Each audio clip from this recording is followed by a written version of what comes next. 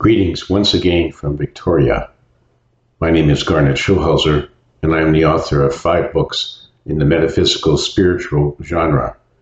And you can find out more about my books on my website, which is garnetschulhauser.com. So welcome to another video in my series entitled Startling Revelations from the Spirit Realm. All of my books deal with my dialogue and astral travels with my spirit guide Albert, who confronted me on the street one day disguised as a homeless man. So on my many astral trips with Albert to the spirit side, to other places in the universe, to other places on our dear planet Earth, I've discovered many startling new truths about our true nature as eternal souls, the cycle of reincarnation on planet Earth, and what awaits us in the afterlife. So today I'd like to address a question that I get posed quite often, which is, does everyone have a guardian angel?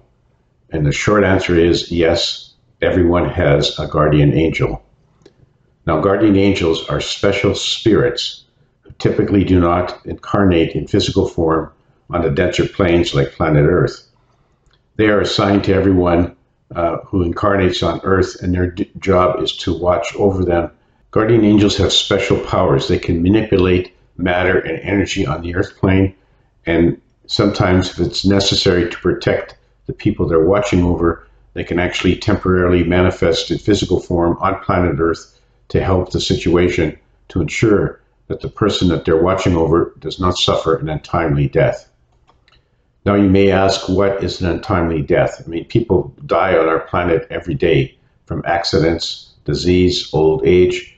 So when is a death an untimely death? Well, an untimely death is one where the physical body dies before the soul is ready to leave the incarnation.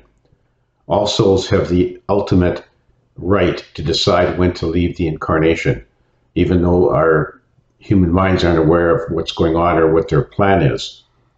All souls, before they incarnate, create a life plan, as I've mentioned many times before in my videos. And in the life plan, souls can incorporate several exit points that will allow the soul to exit the incarnation if it is appropriate at the time. So that when a soul comes to the first exit point, if the soul is not ready to leave the incarnation, they will take a pass on that exit ramp and move on till they come to the next exit point and they're faced with the same decision. But because all humans have free will to take actions and make decisions, and all these free will actions from all humans on Earth and the interactions of those with each person and the effect of natural disasters on our planet means that on occasion an event might be foreseen by the person's guardian angel where the human body would die before the soul is ready to exit and return to the spirit side. In those situations, our guardian angels will intervene to make sure that we don't suffer a death before our soul is ready to leave. And they can do this in a number of ways. For example, if you're planning to drive somewhere in your city and that your guardian angel can foresee that you will end up at an intersection where you'll be involved in a fatal collision, they can send you strong intuitive messages before you leave to urge you, coax you to take a different route than the one that you usually take. That means that you won't be in that intersection at the same time as somebody running the red light. Your guardian angels can take more drastic actions. They can actually manipulate matter and cause your tire to go flat before you get to that intersection. That will delay you enough so that you won't be in the intersection again when the person running the red light roars through. So now you may say that when people die in car accidents every day on our planet, what was their guardian angel doing? Were they asleep at the switch? Well, the answer is no.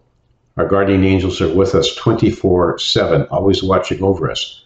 So enjoy your journey, and above all, remember to keep on dancing.